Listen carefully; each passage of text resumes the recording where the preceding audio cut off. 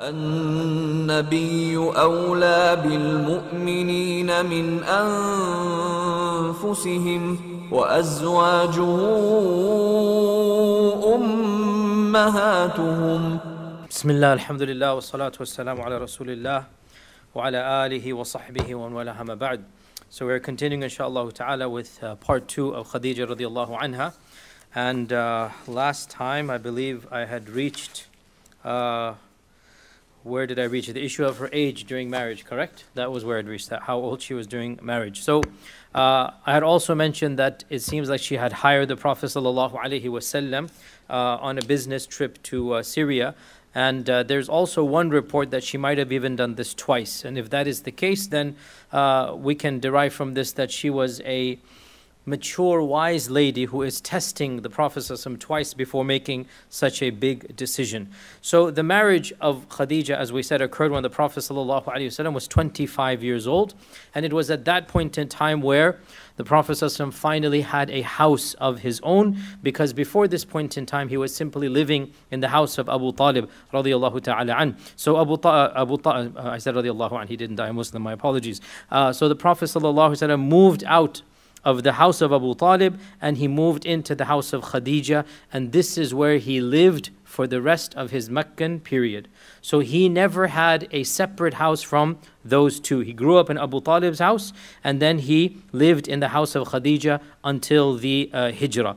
And in the house of Khadija radiallahu ta'ala anha, there were other people that were either they were brought in after the marriage or they were living from before. So very quickly we'll talk about some of the people who were there or whom the union brought together. So obviously with Khadija would be who right now? We already mentioned this last week. Her son. Okay, Hind. And as I said, strangely enough, we don't have many reports, but he must have been there. Now, along with that, there were two other people, both of whom were former slaves, and eventually they were freed. The one of them from the side of Khadija, and the other from the side of the Prophet sallallahu alaihi wasallam. So on the side of the Prophet sallallahu alaihi wasallam, he had a khadima, a slave by the name of Baraka. And her kunya was Ayman. Baraka, her kunya was Ayman. And of course, I have given a brief story of Baraka before. And just a brief summary as well, that Baraka, remember who she was?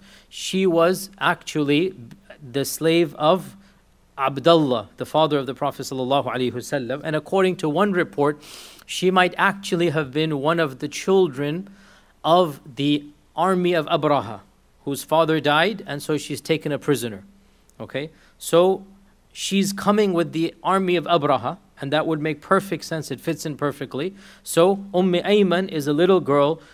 In all likelihood, her father has been martyred or killed or whatever in the attack of the Kaaba, and so obviously they're going to be prisoners of war. They're going to be taken, and so she's sold into slavery. And Abdullah, the Prophet's father, acquires her. How old is she? We have not a single clue about her age other than what we can derive and extract. And so this is all my ijtihad, and Allah knows best, that the only reasonable age that we can have is she is older than the Prophet ﷺ by a few years, at max 5 years. Otherwise, it wouldn't make sense, the rest of the story, okay? So she is basically a little girl, and that's not uncommon. I know it sounds strange, but that's not uncommon back in the day to have a child, in that circumstance. It was pretty common and normal. And so she is a young lady, a young girl, who is basically going to be raised as a slave. And when the Prophet is born, she might have been maybe 5 years old, 6 years old. So she's just a little bit older than the Prophet ﷺ. So she accompanies Amina to Mecca, and the Prophet is 6 years old, so she's going to be 11, 12 years old. Okay, Amina dies on the way back. She is the one that brings the Prophet back to Mecca. So this makes sense now, and obviously she's not going to be alone in the desert. Obviously they're going with a caravan, but each caravan has many units. So that unit was Amina and Baraka and the Prophet, and so Amina dies. So she continues with the caravan back to Medina, back to Mecca, and with the death of Amina, she then becomes the property of the Prophet ﷺ, and she essentially raises the Prophet ﷺ as a motherly figure, even though she's only a few years older than him. And that is why in some books of seerah, and these are not hadith in Sahih Bukhari, Muslim, these are books from the seerah, and there's no problem in narrating them, that the Prophet would say whenever he saw her, Ya Ummah, oh my mother, Ya Ummah. So he would call Ayman, oh my mother.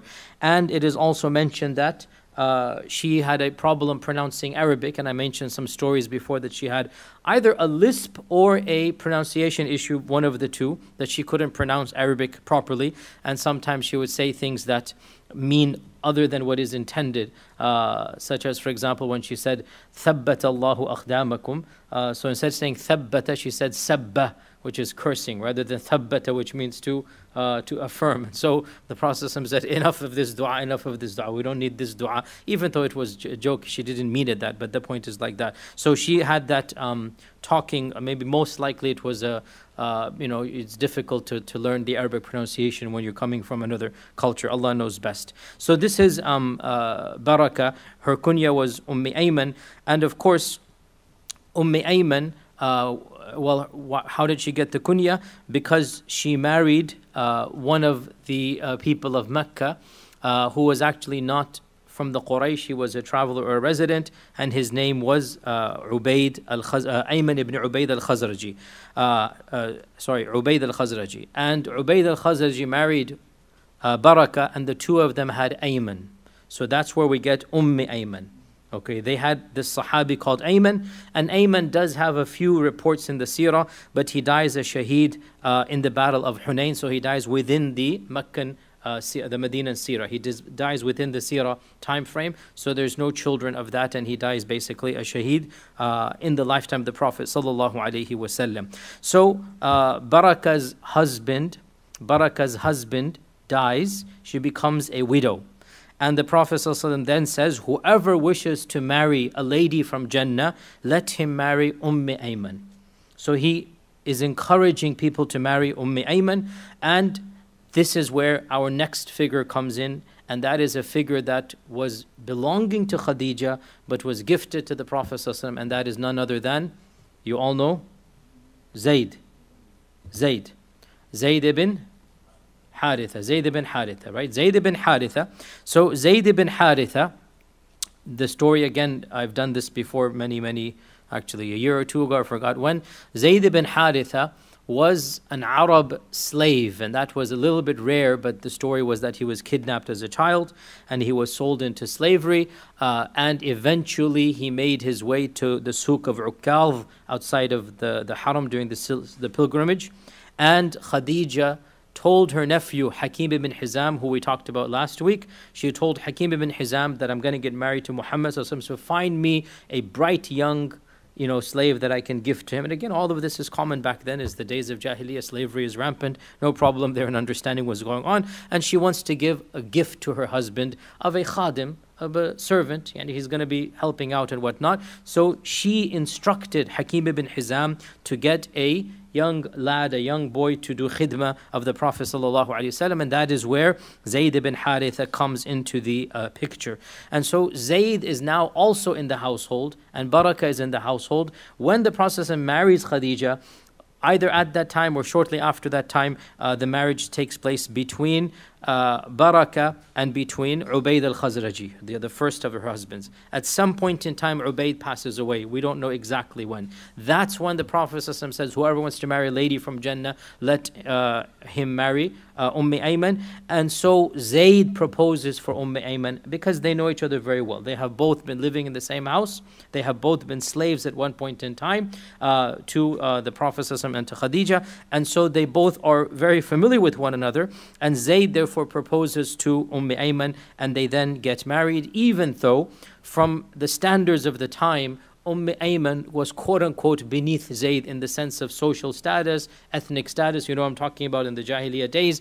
She wasn't known for her beauty. She was not a lady that would have been, people who are superficial would have been interested in. On top of that, she must have been at least 10, most likely 15 years older than Zayd, if you think about the math and do them. So most likely even there's a 15-year age gap between Zayd and between Ayman. Still, Zayd proposes because he wants a lady from Jannah, and because he must have known her from living in the household. And so her akhlaq and her mannerisms attracted Zayd to her, and so they marry and they remain married until Zayd dies a shaheed in the battle of Mu'ta, in the battle of Mu'ta, the 8th year of the Hijrah, the tragedy that happens. So the two of them remain married, and from that union is born. So literally they are married in the house of Khadija. They live in the house of Khadija. She gives birth in the house of Khadija. And this is why this family is a very special family, and it's linked to the Prophet and Khadija directly, because they are living there and they are servants, and then they are freed eventually. As you know, I did the story that both of them were eventually freed, but even when they're freed, they remain with the Prophet sallallahu alaihi wasallam, and they remain as a part of the extended family, if you like. And Usama ibn Zayd is born. Usama ibn Zayd was called the beloved of the Prophet sallallahu alaihi wasallam. So this is one family that is a part and parcel of the family of Khadija and the Prophet sallallahu alaihi wasallam from the very beginning. And of course, the other person that eventually comes into the family, at what stage exactly we don't know, but most likely around 5 to 7 years before the beginning of the prophethood, which means around 6 years after the marriage of Khadija. So not immediately after the marriage of Khadija, but maybe 5-6 years after the marriage of Khadija, the Prophet ﷺ then offers his uncle Abu Talib, why don't you give me your youngest boy now? At the time that was Ali ibn Abi Talib. Okay, Ja'far was older, too old, doesn't need to be any help. So why don't you give me your youngest boy and I will raise him? Because socio-economically, the Prophet is now wealthier than his uncle because of Khadija. And there's more space in the house, and Abu Talib is a very, very impoverished family, very struggling family. And so Ali radiallahu anhu moves in to the household of Khadija. So if you look at it, the house of Khadija is a house of love and joy. It's a house of lots of people. It's not an empty house. Even now the children are going to come, that's another thing. But subhanAllah, it's like the bustle, the hustle and bustle and the barakah that comes. It's very clear that the house of Khadija would have been a relatively larger house, and there would have been, many rooms and whatnot, and they're all living their life over there. And the next 15 years, i.e. from the marriage until the beginning of Wahi, we do not have really any information at all. We don't have much information about their personal lives, because obviously, who's going to narrate? It's a personal life between the Prophet ﷺ and Khadija. So we literally just have one or two things, and the main thing that we have is really the children that were born to them. And I've gone over the children, and I will go over the daughters in a little bit more detail when we finish. But really, essentially, just very quickly, all of us should know that the first of the children that was born was Al-Qasim. Al-Qasim, and this is the vast majority opinion. There is a second opinion that Zainab was born before Qasim, and so Zainab becomes the eldest and then Qasim. So that opinion is there. But the majority of mu'arrikheen, of seerah scholars, they say that Al-Qasim was the first child that was born, and he was born and he died before the beginning of Islam. And there are two opinions about the age of his death. The first opinion when he's just about to walking, which is going to be 2 years old. And the second opinion when he's just about riding. And I feel that one of the narrators confused the two, and so it split up at some point in time. Did he say walking or riding? If you say riding a camel, then you're meaning 7 years, 8 years old. Okay, you're not going to ride a camel alone at the age of 3 or 4. So if you say riding, then he's going to be 7, 8 years old. And if you say walking, he's going to be 2 years old. Allah knows best which report is the more authentic one. Either one, it basically means that he lived beyond, the years of weaning. But Allah knows best. The one that is more mashhur is that he lived to the age when he was riding a camel on his own, which is 7, 8 years old. So he's basically a young child, and then he passes away. And here I'm going to go into a quick tangent. One of the goals of my seerah and my Ummahat Al-Mu'mineen is to try to cover as many topics as we can that are related to the seerah. And this is a topic that does have a relationship, and I wasn't able to cover it when I was doing the actual seerah. So just a 5-minute tangent here about the issue of Qasim and the kunya of Abu al-Qasim. Okay, because we're talking about Qasim right now, and of course Qasim is the son of Khadija as well. So the hadith in Sahih Muslim, Anas ibn Malik said that once we were in Baqi' al-Gharqad, and somebody called out, Ya Abul Qasim. So the Prophet ﷺ turned to look at him, and the man became embarrassed, and he said, Ya Rasulullah, I didn't mean you, I meant so and so. because you're not supposed to call the Prophet ﷺ by his name. And the man said, Ya Abul Qasim. And the Prophet ﷺ turned and I didn't mean you, there's another man, his name was Abul Qasim, I meant him. So the Prophet ﷺ said, use my name, tasammaw bismi, wala taknu bi kunyati, and don't use my kunya. You may use my name, but don't use my kunya. This is a famous hadith in Sahih Muslim. Now based on this, our scholars, as you can imagine, have differed into 7 opinions or something like that. They love to have all these different opinions to confuse the masses, but maybe there's some benefit that it allows us to teach the masses all of this confusion, to clear it up for them. Just kidding, of course, they're not confusing the masses, but people have to understand, like when he's saying, La taknu bi kunyati, don't use my kunya. Does that mean it's haram to use his kunya whatsoever? Well, the Zahiris and Imam Shafi'i said it is haram. You cannot, the Shafi'i madhab, you cannot use the kunya Abul Qasim. It is haram. Another group said, no, it is makruh, but it is not haram. A third group said, it is only haram if your name is Muhammad. If your name is not Muhammad, you may call yourself Abul Qasim. Okay? So if your name is Muhammad, you cannot choose the kunya Abul Qasim. A fourth group said that, in fact, not even just Abul Qasim, but you should not even call anybody Qasim. Because if you name them Qasim, what is a person going to call his father? Abul Qasim. So he said, even this, take it out. All of these are minority opinions. The vast majority of ulama, and this is the Maliki madhab, the Hanbali madhab, in the Mashhur riwayah, the Hanafi madhab, the vast majority said it is completely halal to call yourself Abul Qasim and to name your son Qasim and to be called Abul Qasim even if your name is Muhammad. How could they say this when there's an authentic hadith in Sahih Muslim? Because they said this hadith, number one, was given for a reason. And that reason was what? Don't be confused between who the Prophet is Abul Qasim and somebody else. Now if anybody right now says, oh, Abul Qasim, there is no confusion that he means the Prophet.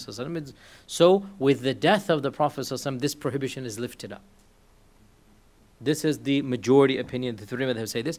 And then as partial evidence as well. So then they move on to the next piece of evidence and they say, as the scholar Rashid ibn Hafs said, the tabi'i, he was a tabi'i, he said, I met 4 of the children of the Sahaba, all of whom were named Muhammad, and their kunya was Abul Qasim. Which means what? The Sahaba themselves understood that this prohibition is no longer applicable after the death of the Prophet sallallahu alaihi wasallam. Then he lists them. Number 1, Muhammad ibn Talha ibn Ubaidillah. We all know Talha ibn Ubaidillah, one of the Ashra Mubashara. Number 2, the most famous amongst them.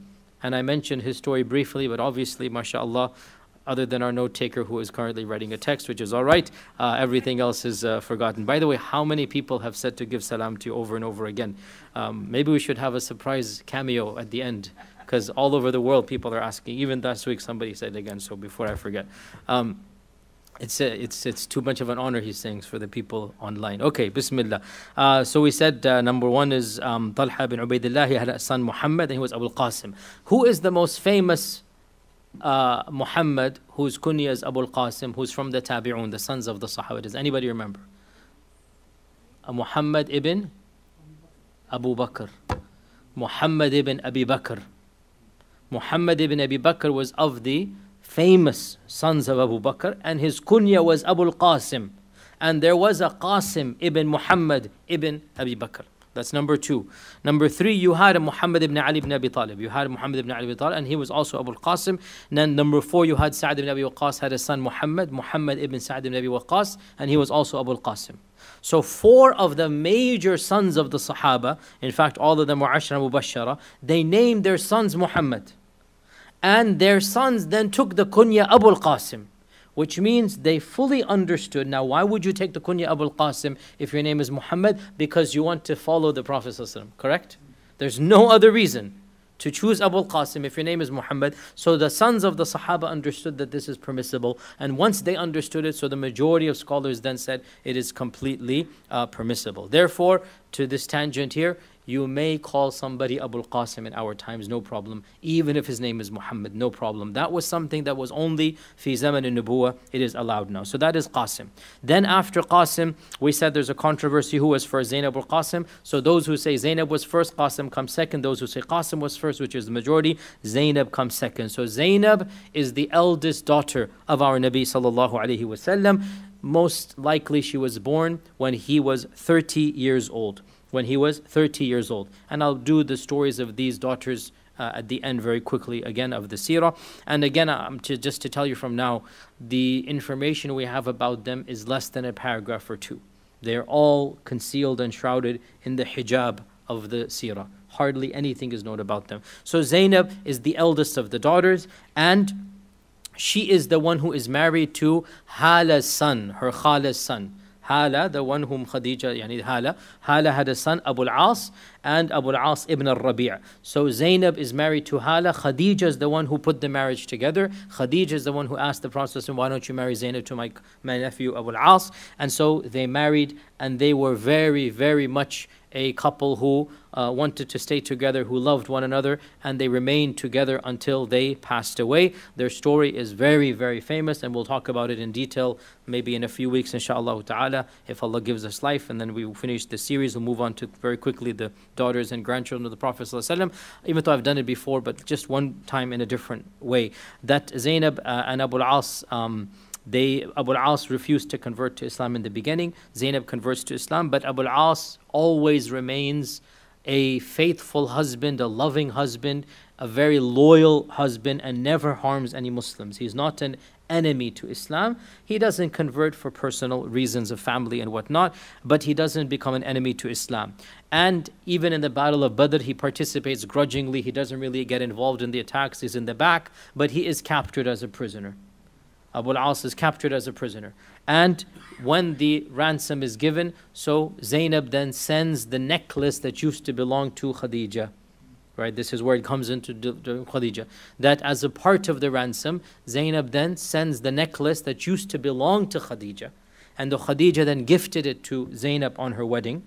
And so when the Prophet ﷺ saw that necklace, okay, obviously this means that when the Sahaba got it, they recognized what it was. They must have taken it to the Prophet ﷺ, because obviously he is not monitoring every single piece that is coming in. But in this particular case, when it came in, so then they must have brought it to him. And so they say his heart softened immensely. رَقَّ قَلْبُهُ. You could tell that he's very emotional now. And then he makes shafa'ah to the family who owns Abu al-As as a prisoner of war. And basically anytime the Prophet makes shafa'ah, he is Rasulullah. When you listen to him, Allah will give you back much more than what you have given. So when he makes shafa'ah, any Muslim will do whatever you want, Ya Rasulullah. And so he says, if you feel it is okay, he doesn't want to order or command. If you feel that you can find yourselves in your heart to do this, then why don't you send Abu al-As, home, and give them the ghanima back as well. Don't take the money from them. And there's no question that, we have to be honest. If somebody says, oh, how come the Prophet did it for Zainab and not for the others, we'll say, because it is Zainab. What's there surprising? He is the father of Zainab. Zainab does not have the status of any average lady on the street. She is the daughter of the Prophet ﷺ. Why is that surprising? And this is his, wife's jewelry coming. Why is there anything wrong with this? There's a personal element involved, and there's nothing wrong with this whatsoever. So he made a shafa'ah for Zainab's jewelry and her husband, and he told Abu al-As, as we know, that I'll let you go on one condition, and that was why he did it. Because he did not want his daughter to remain married to a mushrik. So he said, I give you one condition, you go back and you send Zainab here. So you go back, you're free, but essentially your ransom is my daughter, basically. That was basically what it is, right? So Abu al-As, subhanAllah, willingly, nobody could force him in Makkah. Once he went to Makkah, he could have broken the promise, but that's not his character. He sends Zainab back. Bilal and others were waiting outside, and Zainab goes with them, and he returns back to Medina. And so Zainab then remains single and unmarried. She could have got married at that time. Her nikah technically does not exist after the iddah is over, but the two of them are very much, they want to remain a couple even despite all that is going on.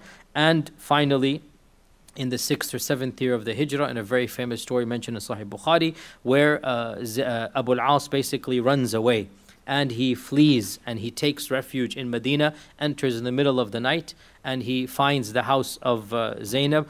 How that happened is really interesting. Allah knows how, we don't know. But how he would have found the house in the middle of the night, Allah knows best. He finds the house of Zainab. Nobody knows in all of Medina that Abu al-As is, because he's still not a Muslim at this time. He's not supposed to be there. It is illegal for him to be there. He might get into trouble, may even be killed, because he is a pagan coming from the Mecca, from Quraysh. He finds the house of Zainab, and in Salat al-Fajr, when the Prophet says, Allahu Akbar, from the back, the voice of Zainab, when Fajr has started, that she said, I am Zainab bint Muhammad, and my husband Abu al-As has sought refuge with me, and I have given him refuge and given him protection. In Salat al-Fajr. Okay? When the Prophet ﷺ finished the Salah, he said, have you heard what I heard? They said, yes. He said, Wallahi, this is the first I'm hearing. Like, in other words, don't think that I know something you don't know. It's tense between Quraysh and the Muslims. It's tense. Don't feel that this is some, no. This is the first I'm hearing. My daughter didn't even tell me that she's making a public appeal that I want to protect Abu al-As, you know. And Islamic fiqh says that any Muslim who gives a protection, that protection is valid, okay? Aman is called. Any Muslim who gives a protection, that protection is valid. So the Prophet allowed Abu al-As protection, but he did not allow Abu al-As to remain with her unless he converted, and he then converts to Islam at that point in time, and so the marriage resumes. Now there's a long fiqhi discussion. Did it resume? Was there a new nikah? Because they haven't been together for 5 years. How could he then, so that we're going to talk about that later on. But the point is, this is Zainab, and Zainab passes away in the lifetime of the Prophet sallallahu alaihi wasallam. The next daughter after Zainab is Ruqayya, and Ruqayya was born when the Prophet was 33 years old. And Ruqayya was betrothed to Abu Lahab's eldest son Utbah, but she was too young to actually get married. It was just a arrangement, and that when they grow older they will get married. As you know, Abu Lahab reneged and broke away and refused to get his son married to Ruqayya. Both Ruqayya and Kulthum were betrothed to Utbah and Utaybah. Utbah and Utaybah of the children of Abu Lahab. So before Islam, the agreement had been made that the marriage will take place between these two daughters and these two sons. Obviously, after Islam, you know what happened, and Abu Lahab went against and said, I don't want my sons for you, and that was better for the daughters as well. So that was finished. So Ruqayya therefore migrated to Medina as a single lady without getting married. She was also young at the time, so she would have been basically in the 20s or so. So she hasn't gotten married at this stage. And she then, sorry, I'm getting confused, not Ruqayya. Kulthum wasn't married, my fault, my slip of the tongue. Kulthum migrated as a single lady. Ruqayya was then married to Uthman, my fault, my problem. Kulthum was not married when she did Hijrah, and Fatima was not married when they did Hijrah. So to repeat, the two older daughters were married in Mecca, the two younger daughters were married in Medina. That was a slip of the tongue. Ruqayya was married obviously to Uthman, obviously, my mistake. And the two of them, they even had a son, as we talked about, and we will talk about again, inshallah. And Ruqayya migrated to Abyssinia and migrated to Medina. So she is one of the daughters of the Prophet who has done both of the hijras. She has been to Abyssinia and she has been to Medina as well. And Ruqayya was the first of his adult children to die. She died before Zainab. Ruqayya was the first to die, and she died in the battle of Badr before the Prophet returned. And she was so sick, that was the excuse of Uthman for not going. That was why Uthman was given an excuse to not go, even though he wanted to go. And because of Ruqayya's illness, he was given an excuse. And at that point in time, Ruqayya was then, when she passed away, her sister Kulthum was then given to Uthman radiallahu anh. And Kulthum had been previously unmarried. She had migrated as a single lady. She didn't have a husband. She was too young to have a husband at that time. But in Medina, she's now a young lady. And so when Uthman radiallahu anh is now eligible and single, so then Kulthum then marries Uthman radiallahu anh, and she as well passes away in a few years, and they don't have any children.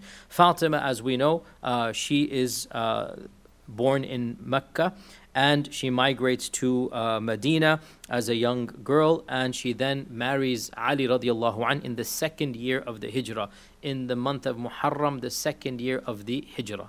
And so Ali and Fatima's nikah takes place in Medina. Fatima was 5 years older than Aisha, and we'll talk about Aisha in 2 weeks inshaAllah ta'ala.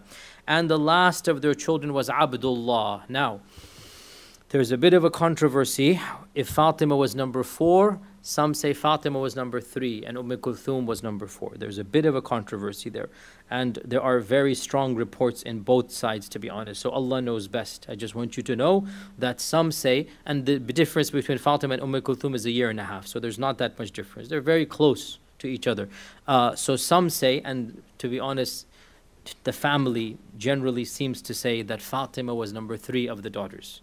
And this is in contrast to what we are familiar with, that she was the youngest. Allah knows best. Allah knows best in the end of the day. But what is known, mashhur amongst the Muslims, is Fatima was the youngest. And there are some reports that say Fatima was the youngest as well. Fatima was 5 years older than Aisha radiallahu ta'ala anha. The last of their children and the only one to be born in Islam is, of course, Abdullah. It is, of course, Abdullah. And Abdullah is called At-Tayyib and At-Tahir. And Abdullah is the one who is born in Islam and dies in Islam in Mecca, and because of whom Surah Al-Kawthar is revealed. And I've mentioned his story many times. So these are the people in the household of Khadija and the Prophet sallallahu alaihi wasallam, so that we understand what is going on in these years, about who else is coming in, which families are living there, and the children that are born to the Prophet sallallahu alaihi wasallam. Now obviously the big narration that we have of Khadija, which is the most important narration, is the narration of Khadija radiallahu anha and what she did when the wahi came down.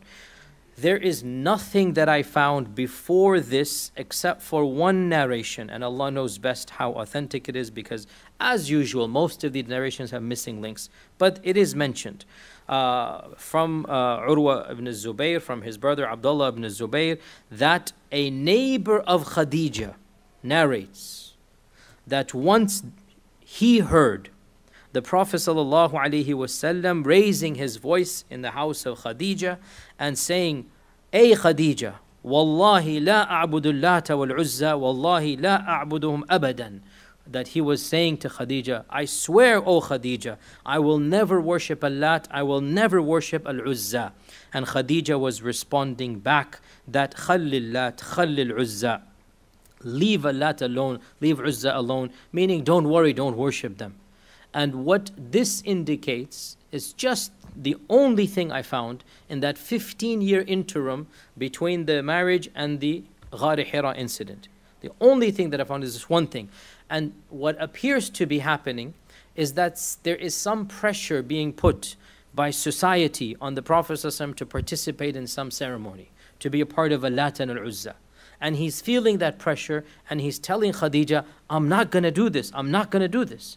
And Khadija is saying, "Don't worry, don't do it. Don't leave Al-Lat alone. Don't go to Al-Lat, don't go to Al-Uzza." And this is before the coming of Islam. So we know the Prophet ﷺ never worshipped a false god.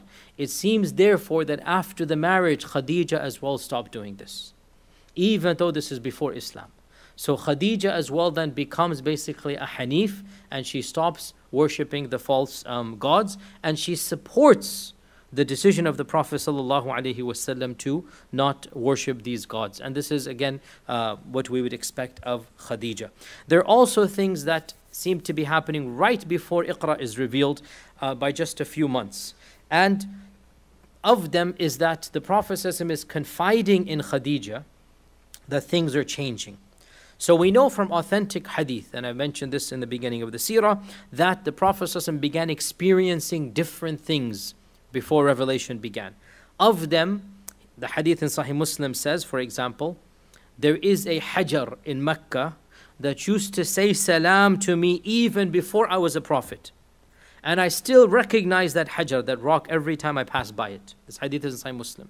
So the Prophet ﷺ is saying, there is a rock that I remember it used to say salam to me, and I still know which rock that is. And Ibn Abbas radiallahu anh said that sometimes the Prophet would see a light or hear a voice saying salam.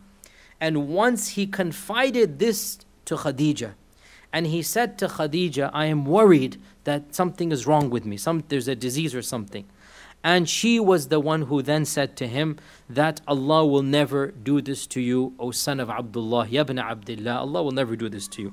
So the Prophet is telling Khadija, some things are happening, I don't know what they are. In Abu Naim's book, Dala'il al-Nubuwah, it is narrated that the Prophet and Khadija were both in Ghar Hira for an entire month, and it happened to coincide with Ramadan.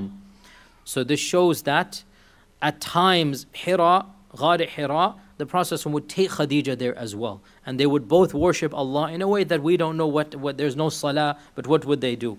And at one of those occasions, the Prophet went outside the cave and he heard a voice say, Salamu alaikum to him. And he came back to Khadija and he said, I think I have heard a jinn trying to scare me, trying to do something to me. And she replied, it must be good news, O son of Abdullah, Ya ibn Abdullah. It appears that Khadija would sometimes call the Prophet Ya ibn Abdullah. This is one of those nicknames. So it looks like Khadija would call the Prophet Ya ibn Abdullah, O son of Abdullah. As far as I have read, no other of his wives would do this, and it makes sense because only Khadija is the one from Mecca who knows, maybe she even has memories of Abdullah. Allah knows best. You know what I'm saying? So she is the only one they call Ya ibn Abdullah, O son of Abdullah. This must be good news because salam is only given by the good and for good. If somebody says salam, it's not a shaitan. Okay? So if you're hearing salam, it must be good news. And in another hadith, also in Dala'il of Abu Nu'aym, so Dala'il of Abu Nu'aym, last week I quoted the Dala'il of Al-Bayhaqi. I said it's the most famous Dala'il. The second most famous Dala'il is Abu Nu'aym. Abu Nu'aym al-Asfahani has a multi-volume book about the miracles of the Prophet. It's one of the classical books of miracles. And in that book we have this narration where it says that the Prophet said to Khadija that I am seeing dreams that are coming true. Now that phrase, I'm seeing dreams that are coming true, you know from authentic hadith. Well known. Hadith in Bukhari says the Prophet would see true dreams for 6 months before Risala. So we know this. What this version is saying is the phrase that he's going to Khadija and confiding in her that I'm seeing dreams, I see something and it comes true. And she responded that Abshir, have good news, for nothing will happen to you except good. So all of this shows that even before the Iqra incident happens, the Prophet is confiding in Khadija, going to Khadija. And we're going to see, obviously, in the Iqra incident, it really embodies the relationship and attitude that the Prophet had with Khadija radiallahu anha. Az-Zuhri, the famous tabi'i, he said that after the daughters of the Prophet were born, that was when he began to love seclusion. He wanted to be cut away. And that is when he would begin retreating in Ghar Hira. So this is happening basically when the Prophet is in his late 30s. That's when he wants to he for some reason, he doesn't want to be around the people of Mecca. And obviously Allah is preparing him for, Hira. And so he would go to Hira for many nights at a time, and he would take food prepared by Khadija.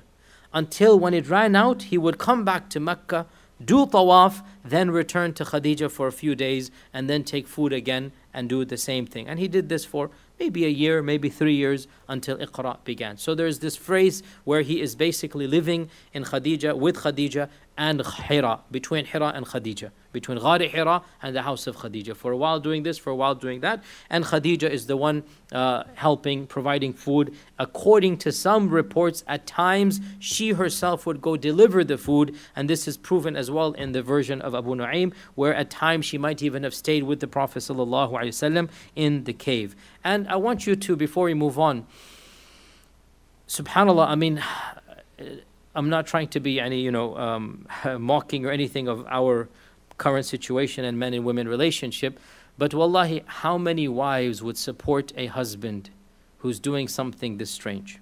Not that I'm comparing any man to the Prophet ﷺ, but the point that I'm trying to come across here is that the Prophet ﷺ is, at this stage, he's acting atypical. That's the least that can be said. I mean, some would have said it's a bit bizarre, leaving the house, going for days in a cave.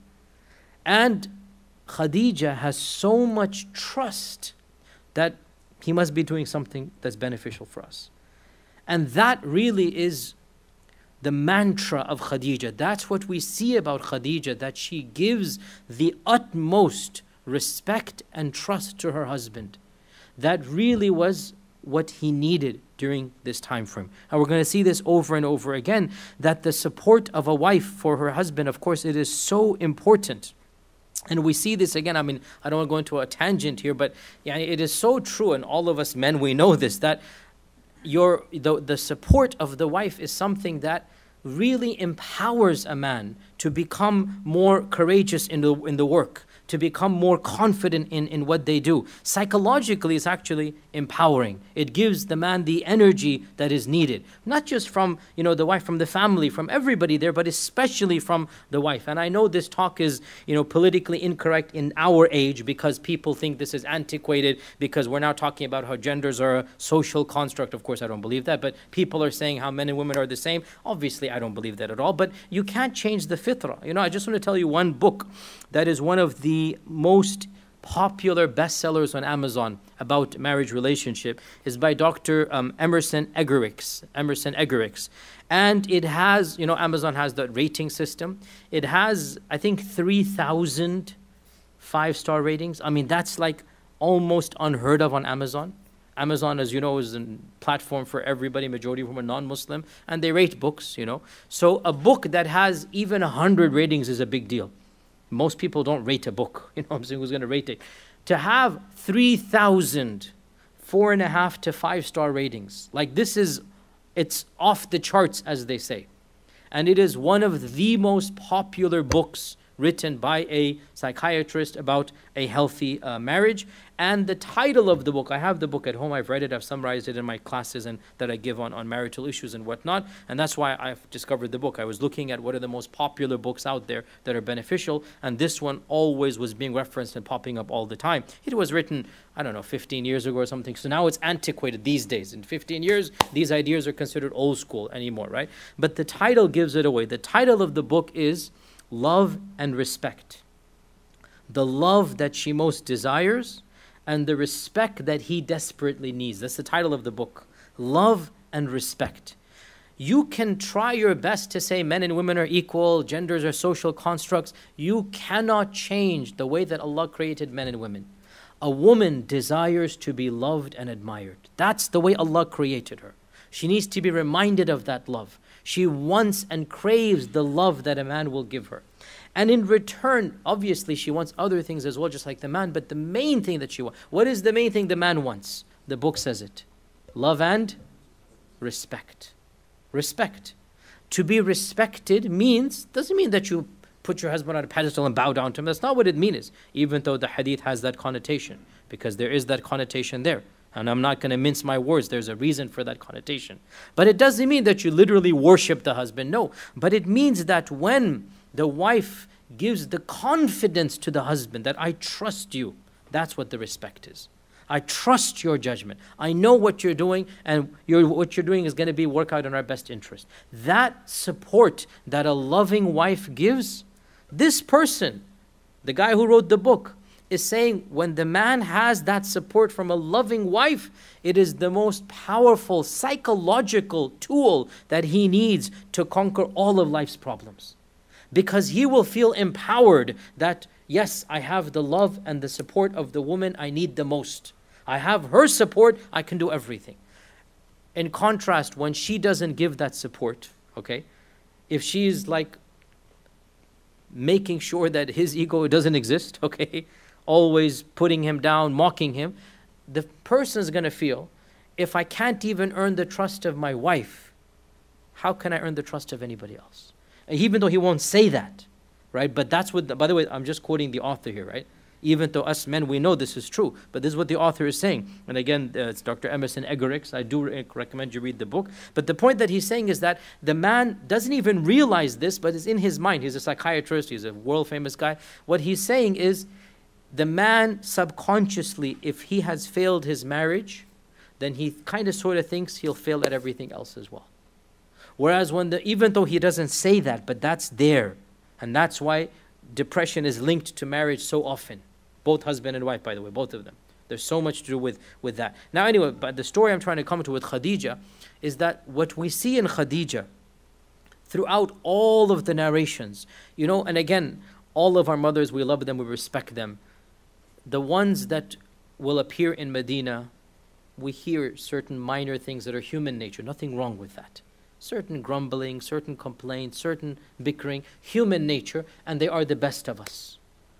What I'm trying to say, with Khadija, not even a whiff of any of this.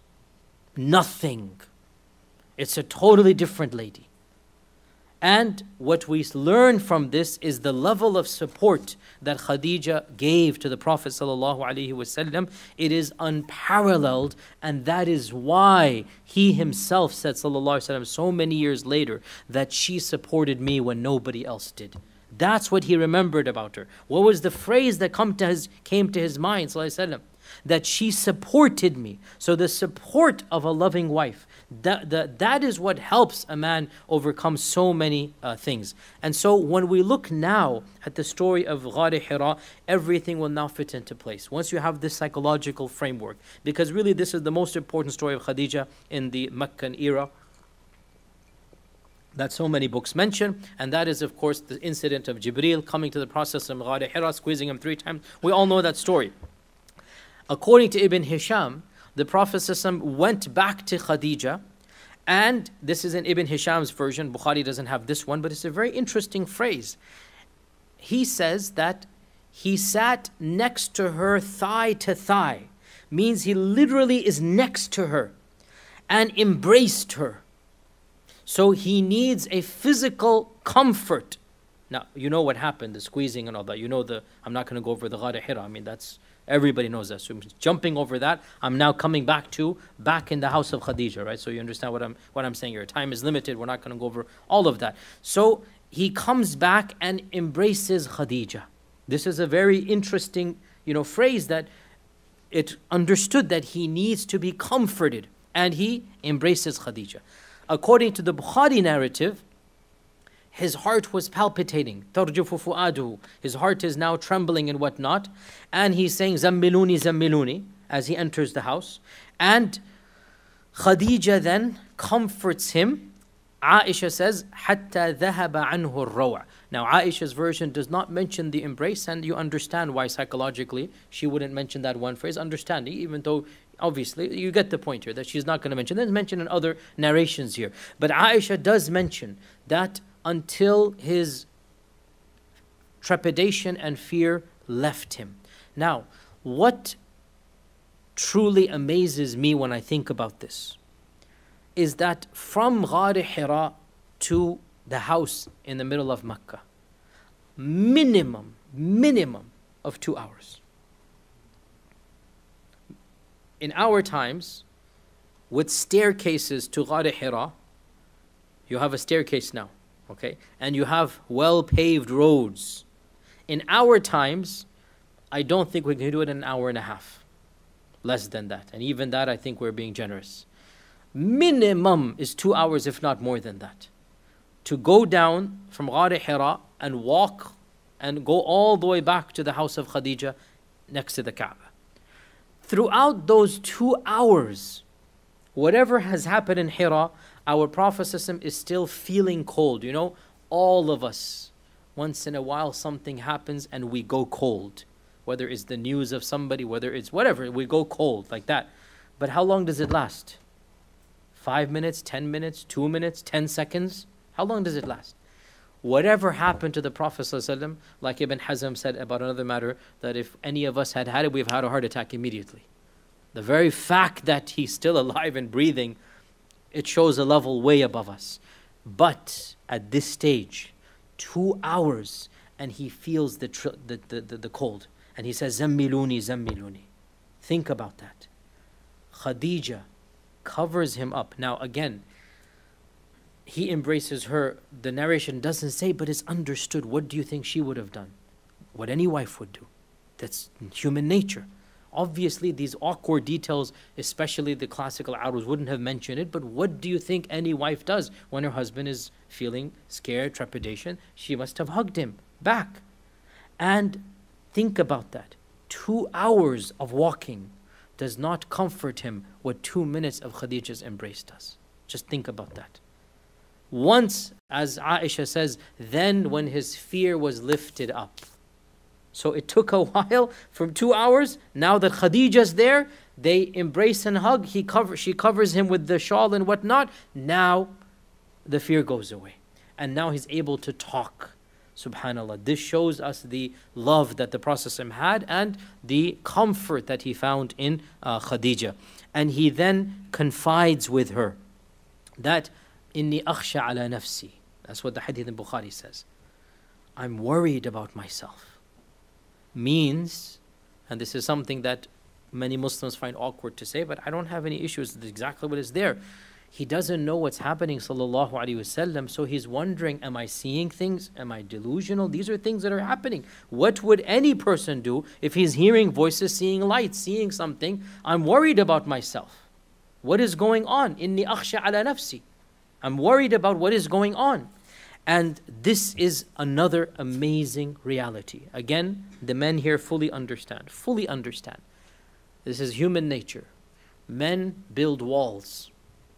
That's what we do. We're not talking about the wall the good guy in the White House is building. That. We're talking about the walls that we built around people. Men build walls. They do not allow anybody into their innermost thoughts. When men come together, they talk about external problems, the politics, the world, this and that. They don't talk about a problem happening at home. It's embarrassing for a man to tell others about a weakness. That's not what a man talks about. But if there is a confidant, which is for most men non-existent, وَقَلِيلٌ مَّا if there's somebody that you can really open up to, that person you will open up to. And when a man does that, highly vulnerable, very difficult for a man to put himself in a position of laying out his weaknesses. Who does a man do this in front of? Somebody whom they have utmost trust. It's very difficult. And that's our mother Khadija. No man likes to tell even his wife that I have this problem, because he feels as if he's not a man enough. This is a problem we have, I'll be honest, it's a male ego problem. We don't want to, that's, women, mashallah, tabarakallah, they can talk about any and all problems, real and imaginary, for hours and hours on end, mashallah, tabarakallah, good for them. But men, on the other hand, they don't talk about their problems. On the contrary, they just clamp up on it. They don't talk to anybody. Sometimes even their family, they're nobody. They just clamp up on it and they just deal with it internally. When you open up, it's a sign of vulnerability for the man, and it's a sign that the person I'm opening up to, I have full confidence in. And frankly, most men might not have anybody in their lives, or maybe one or two people like that. Here we have the Prophet ﷺ opening up to Khadija, telling her his doubts, his fears, his weaknesses. I'm worried, what am I seeing? And once again, I'm not trying to, astaghfirullah, mock any modern couples or whatnot, but a lot of times if any man does that, the response to his wife is even more demeaning, okay?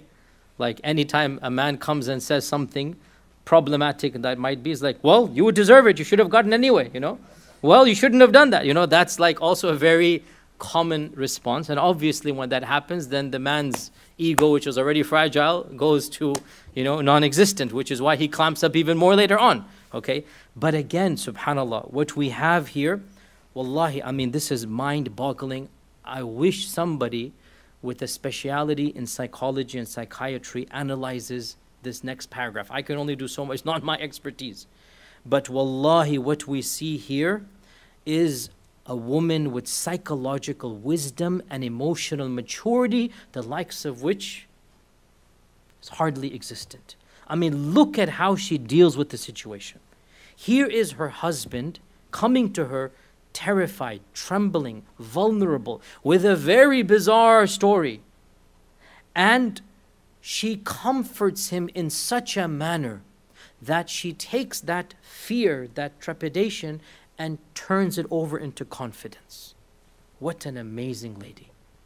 And in Sahih al-Bukhari, we have 6 phrases mentioned. And in other books, we have other phrases mentioned. I'm going to add all of them together. And so let's piece together that conversation to the best of our ability. In Sahih Bukhari, we have 6 phrases. The first of them, La wallahi la yukhzika Allahu abada. That's how she begins. When he comes and says, I'm scared, I'm worried. He's laid open his vulnerability, put it all on the table.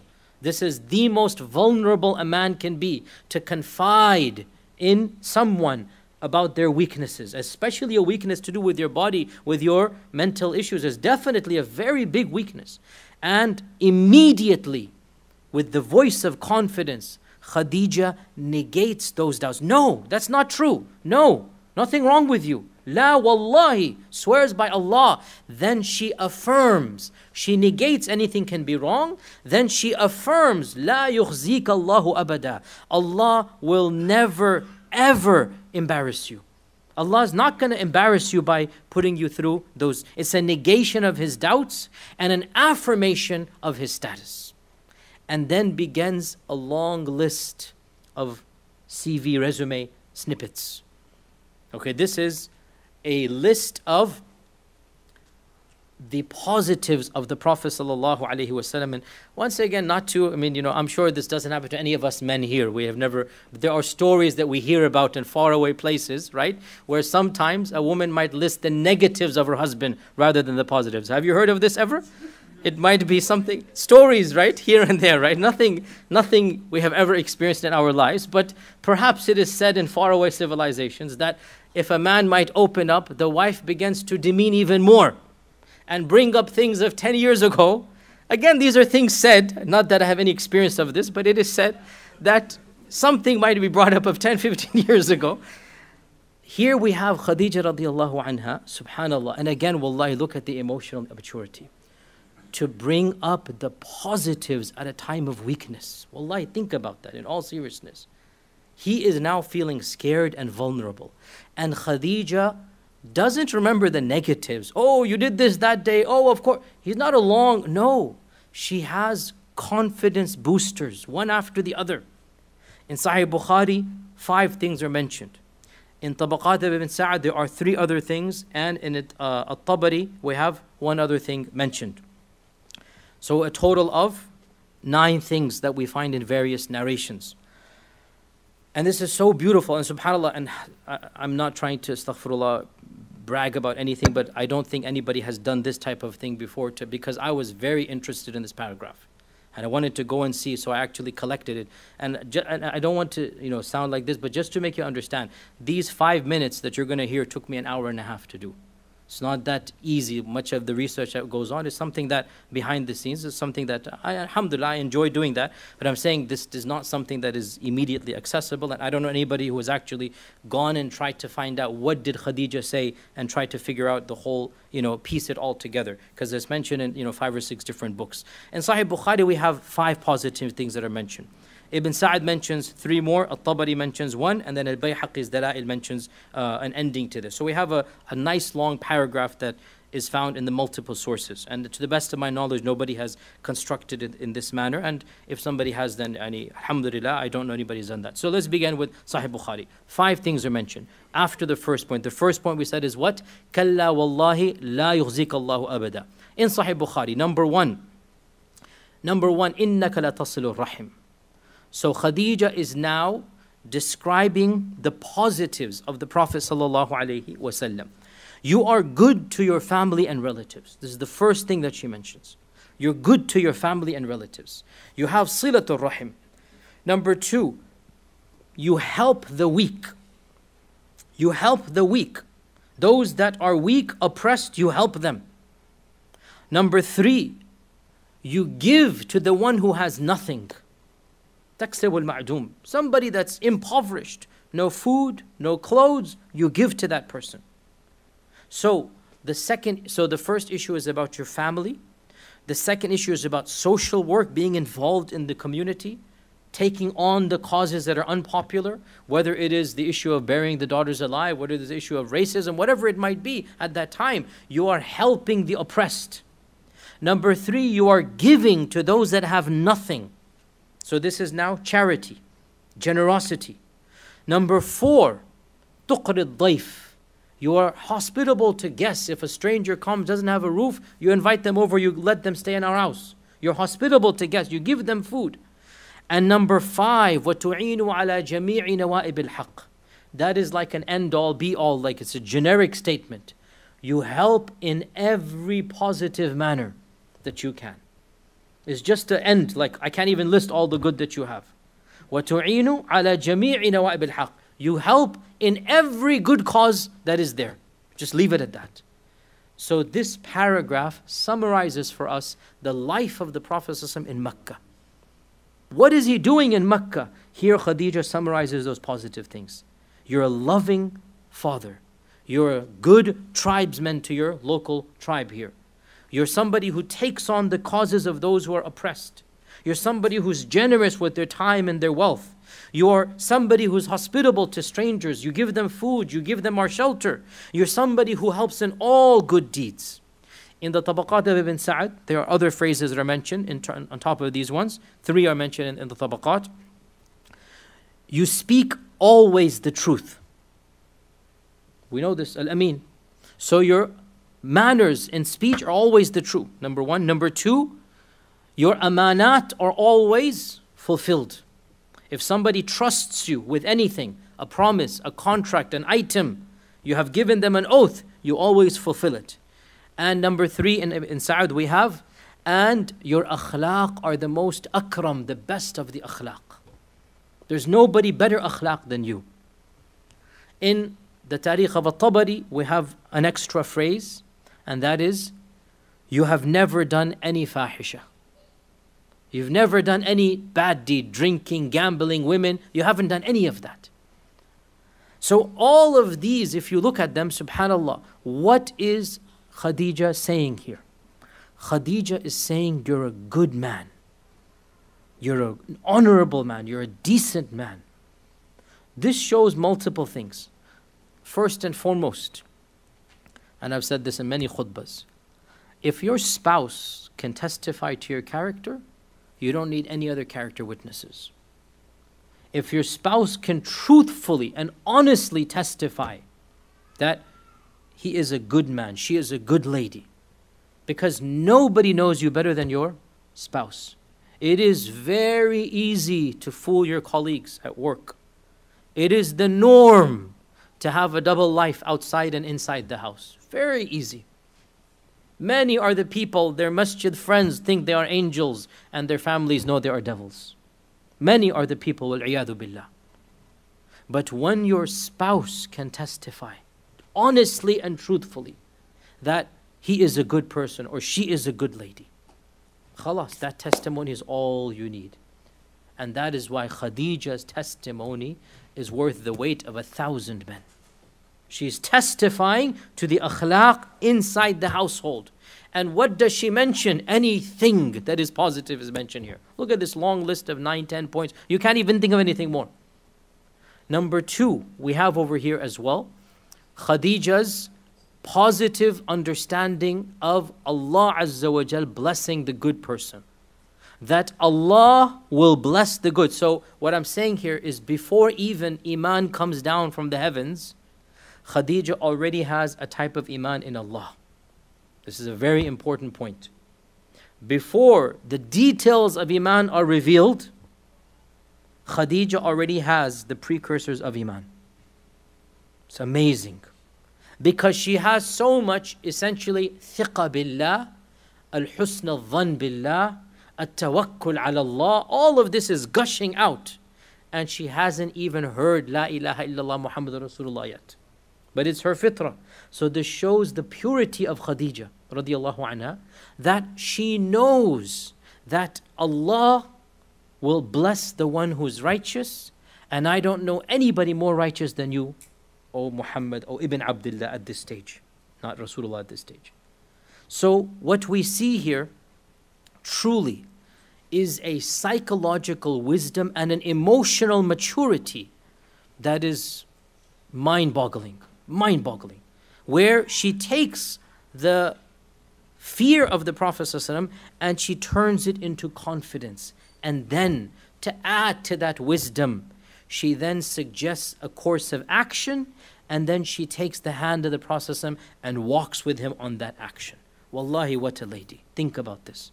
Not only does she suggest what is to be done, she could have just said, go to Waraqah. She could have said that. Go to Waraqah, see what he has to say. But she knows right now he needs a little bit of help. And my physically being with him will comfort him. So she accompanies the Prophet to Waraqah ibn Nawfal.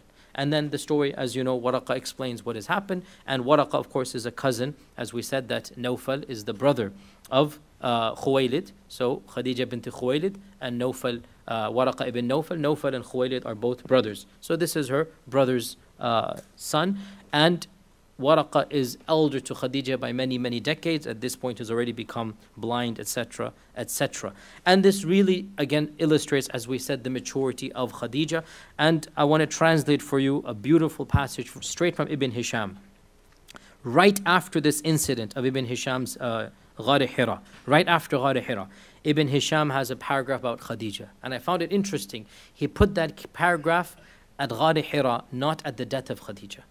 What does the paragraph say? I translated it for you. And Khadija bint Khuwaylid believed in him and affirmed what had been sent to him by Allah. And she supported him in his affairs. And she was the first who ever believed in Allah and His Messenger and believed in what was revealed to him. In other words, she is the first Muslimah in human history. She is the first to embrace Islam. We're going to come back to this point next week. Ibn Hisham goes on. Ibn Ishaq, sorry, this is Ibn Ishaq and Ibn Hisham, same thing, Ibn Ishaq. So this is being written 130 years after the death of the Prophet. A very early paragraph here. So through her, Allah made it easy upon His Prophet. Never would he hear anything of his people rejecting him or refuting him and become with grief, except that grief and worry would be removed when he returned to her. For she would comfort him and affirm him and make it easy for him, and thus make the troubles that the people gave him, she would make it disappear and easy for him. This is Ibn Ishaq writing, the first author of Seerah. He has this beautiful paragraph that Allah blessed the Prophet with Khadija, and with Khadija's help, he took on the problems of the world. This is basically human psychology here. That never was any problem being faced outside except that he would return home and she would change that grief and into comfort and that fear and worry into confidence. This is Ibn Ishaq writing 1,100 years ago. And of the blessings of Khadija, and time is up, so we'll just finish off with this one thing and then we'll move on, wait till next week inshallah. Of the blessings of Khadija, obviously, not only has she been the first to accept Islam, she is therefore also the first human being ever to do wudu and pray of the ummah of the Prophet sallallahu alaihi wasallam. No one of the ummah, obviously the Prophet did, no one of the ummah prayed and did wudu before Khadija radiallahu anha.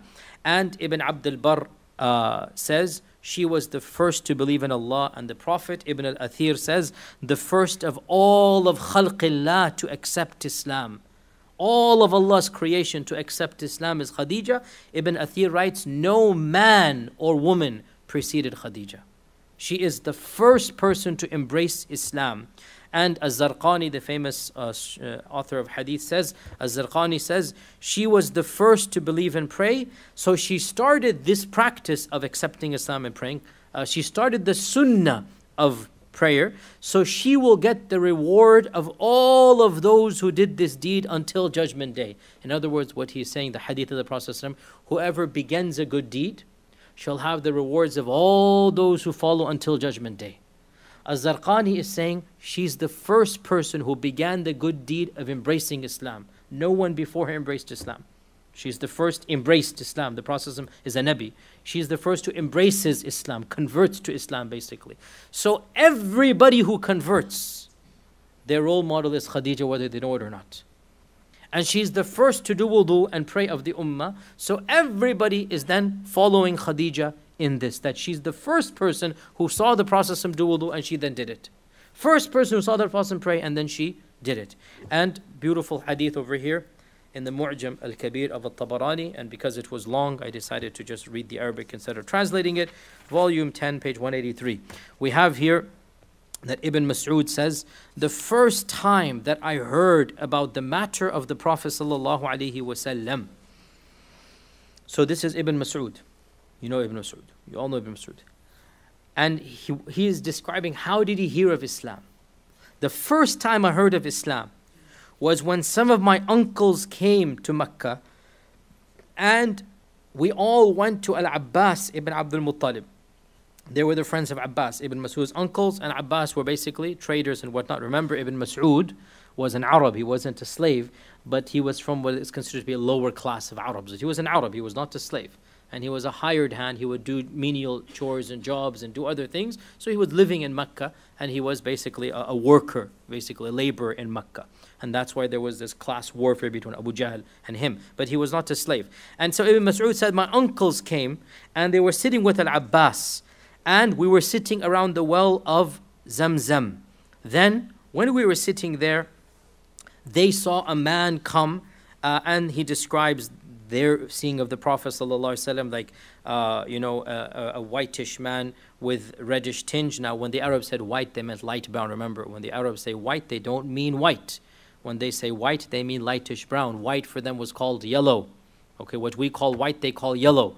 For them, when they said a whitish man, it is light brown, creamish, brownish. That's how the complexion of the Prophet was. And he had hair going to his ears, and his forelock was large, and his nose was, beautifully fashioned. All of this, their full beard, etc., etc.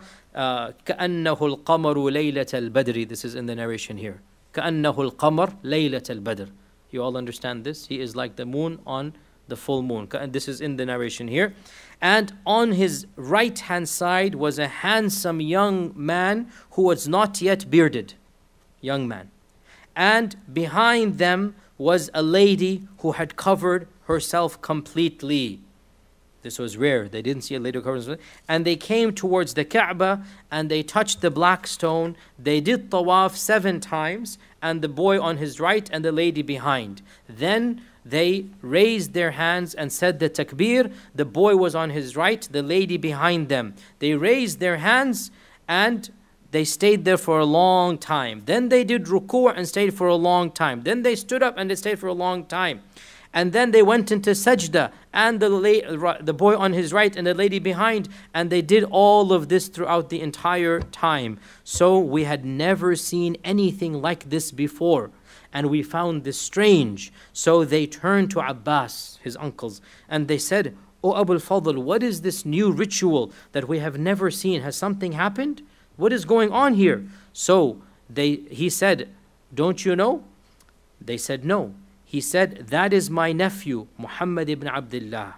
And the boy to his right is Ali ibn Abi Talib, and the lady behind him is Khadija bint Khuwaylid. Ama wallahi, there is no one on this earth who worships Allah in this manner other than those 3. Only these 3 are worshipping, that's it.